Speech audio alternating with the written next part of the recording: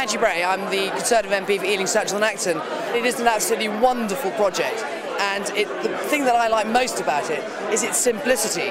It is something that anybody, however lacking in technology, like me for instance, they will be able to use this to get themselves very easily to the information they need for whatever it is that they need help on. James Morris, I'm Member of Parliament for Hales Owen and Rowley Regis. One of the reasons I'm interested in StartHere is because in my constituency I was very conscious that there's a very fragmented amount of information about public health and about organisations that are delivering health services. And when I saw StartHere, I was impressed with the way that it brings all of that information together into one pot, as it were. So I think it's got a lot of applicability potentially to my constituents, and so I'm hoping that we can look at how we can pilot StartHere, because I'm very much committed to making sure that we get all this information in one place. You could just think of the places that you could see one of these parked. I mean, whether it's in a town hall, or whether it's in another local authority office, whether it's in a prison, whether it's in a doctor's surgery, a hospital. I mean, the list goes on. There are so many places that would find something like this really, really useful.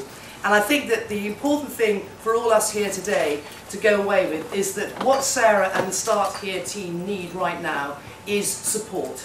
Support and a little bit of interim funding so that they can finally get all the information together that they need and then start putting it together and putting it out. Alan Michael, Member of Parliament for Cardiff South and Penarth.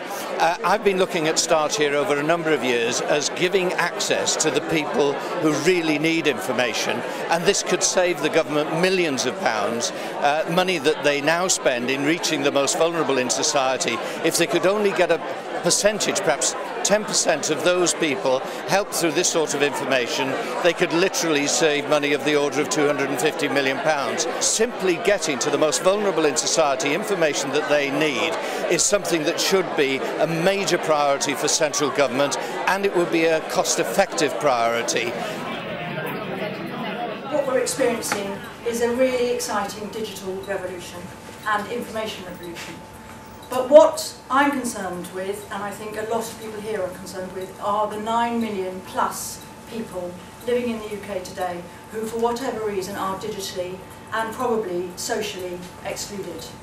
And what we mustn't do and what we can't allow to happen is to let this digital divide increase. The StartHere system would be so brilliant to have in our hospitals, because we have so many patients who come in, they're not well, they need to have more information about their illnesses, they need to know about social benefits, housing benefits, all kinds of things to help them, and at the moment they can't get this information easily.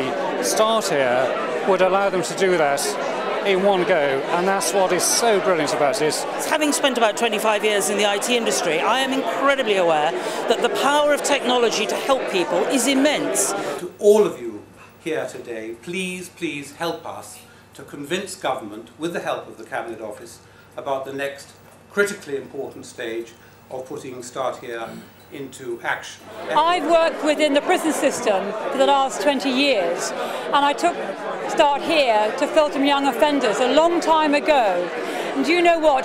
They got it then. And we are still waiting for it to be got everywhere else. The kiosk arrangement that StartHere has put into the field is a much easier, more user-friendly way forward. And it helps, very importantly, people who have got no immediate family to support them, no immediate peer group that they trust or rely upon. So the whole project deserves to succeed in spades. We think StartHere is a great thing because it's so accessible, it's so immediate, and it gets around an awful lot of the hang-ups that people have about stuff that's written, long, complicated, and also for people who have difficulty accessing the internet, for example, it provides a really accessible starting point. Society has become terribly complicated, and clear, objective, sensible advice is a terrific thing to have for people to need. One of the speakers today said it's not only StartHere, it's Start Now. Too right.